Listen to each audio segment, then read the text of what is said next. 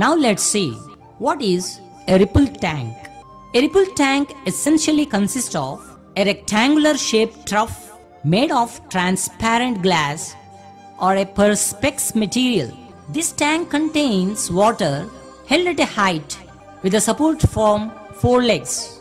The front view of a ripple tank is shown. Below the tank, a white paper is spread on the floor. Above the tank, a partially covered electric bulb is fixed to illuminate the tank.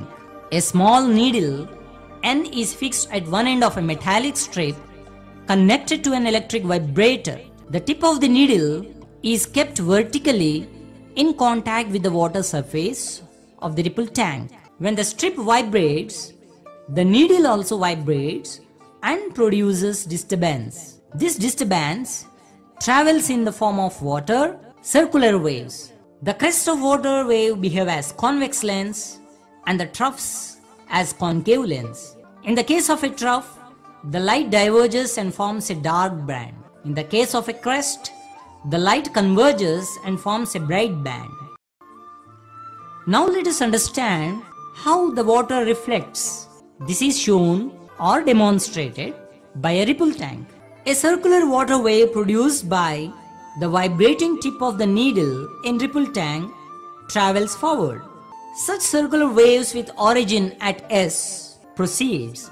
When such circular waves hits the obstacle which is placed in the center of the tank, the water waves reflects back.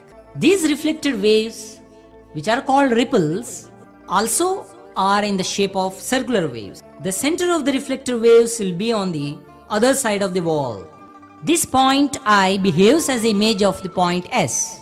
The distance of the center I of a reflected wave from the wall will be equal to the distance OS of center S of the incident wave from the wall. This proves that image distance is equal to the object distance, as is in the case of reflection of light from a plane mirror.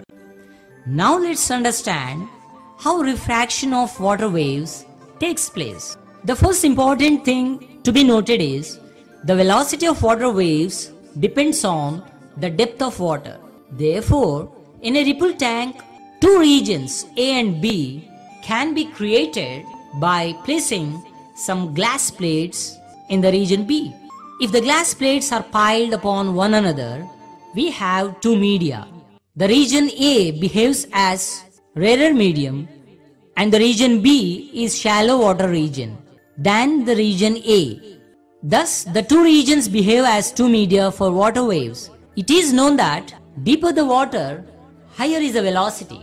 Since the frequency of the vibrating source remains constant, the velocity of water waves in the deeper region will be greater than the velocity of water waves in the shallow region.